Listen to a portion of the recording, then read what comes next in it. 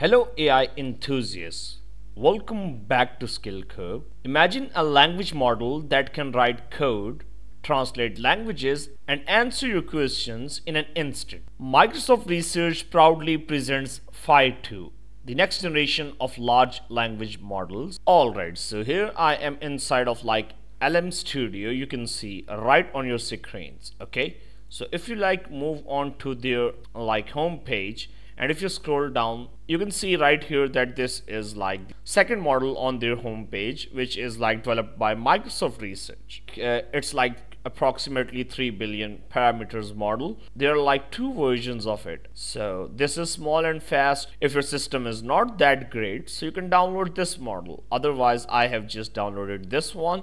And if I just move on to my chat interface, then you can simply load your model from here after downloading it. So now let's start with the testing process. Alright, so first of all, I'll test it from coding's perspective, because here you can see that they claimed Phi-1, which was their first model. It was great on Python coding. So I would specifically test this thing on Python programming language. So I can give it first prompt as write a Python program to output numbers 1 till 10.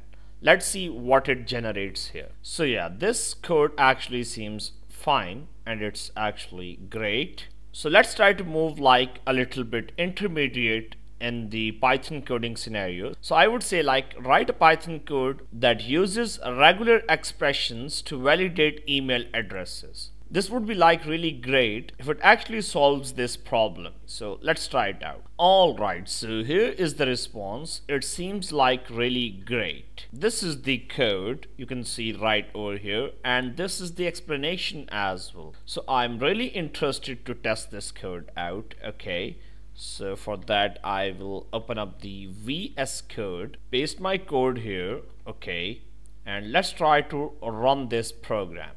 So alright, the code is working. Let me just try to give some wrong address. So it says invalid email address. So that's great. Now let's try to provide it with a valid one. So let's say I say a@a.com, which could be a valid address. So yeah, that's working perfectly. It has actually created a valid regular expression to validate the email address. So that's really cool, and I will definitely give it a pass in coding scenarios. Now let's try to see it from problem solving perspective. So for that, I'm giving it a prompt you are trapped in a room with a locked door and only 3 objects: a broken mirror, a rope, and a bucket of water. Escape the room using these objects in a clever and logical way.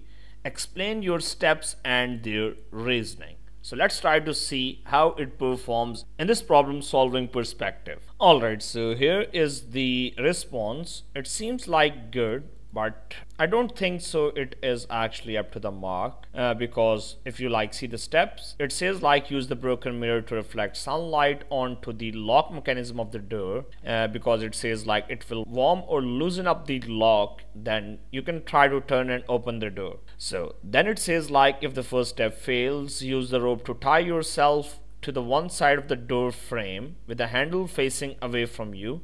This will prevent anyone from pulling you out of the room if they enter through the door. You can actually relate second step to some extent, but the third step, I don't know why it's adding that. It says use the bucket of water to create a loud noise and attract attention from nearby people. Why would you do that? I don't understand why it's doing that. This could be done by filling the bucket with rocks or other heavy objects and dropping it on the floor. This can actually attract nearby people, so that's not a good approach in my opinion. While someone is investigating the noise, use the rope to climb out of the room through a window.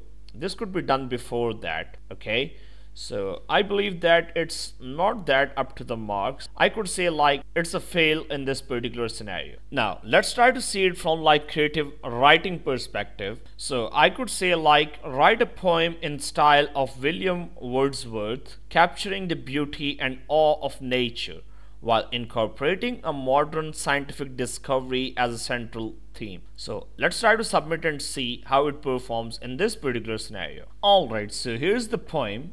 I believe that it has done like a pretty decent job in this scenario. So this poem seems like a great one, so I would definitely give it a pass in this scenario as well. So alright, so now let's try to see it from like storytelling perspective. I have given it a prompt like compose a news article summarizing a fictional scientific breakthrough, balancing factual accuracy with engaging storytelling. Alright, so after analyzing like this news article, it seems like pretty great. You can read here. It looks like amazing, and I believe that this Phi-2, it's like really good at storytelling. So I would definitely give it a pass in this scenario. So the last one, I want to test it from like complex mathematics perspective. So I will give it a prompt like what is the value of the expression 2 plus 2 divided by 4 minus 8 into 2 minus 1. Explain how order of operation within different brackets affect the final result. So let's see how it performs in this particular scenario. Alright, I actually love this response. This is like structured in an awesome way. First of all, it starts with a greeting. Then it says that it can be calculated by the following rules of arithmetic and order of operations. Okay, using these rules, so this is how it's simplifying. First it's solving like the brackets, okay, you can see right over here. Then it's multiplying, you can see right over here. And then the final result is 7. Then it explains like how the order of operations within different brackets affects the final result. So this is actually a great response, and I would definitely love to give it a pass in this particular scenario as well. So alright, so if we like summarize this Phi-2 model by Microsoft Research, it's basically a great one. It's a great small large language model, like only 3 billion parameters, and it's like really great and awesome. I love like how it performs in like coding. It's not that good in like problem solving, but it's good in creative writing, storytelling, and like complex mathematics. So this is actually the future. I want future models to be lightweight so that they can be tested locally. Basically the size of model actually haunts me to test them on like my local machine. Whenever I am like seeing 130 billion model and testing it locally when it doesn't perform that great, it's basically a mere frustration. But this model, I believe, is the future in the large language model space. Alright, so that marks the end of this video. Stay tuned for further updates and discover how Phi-2 can reshape your world. Thank you so much for watching, and I shall catch you up in some other one. Till then, have a good day. Bye.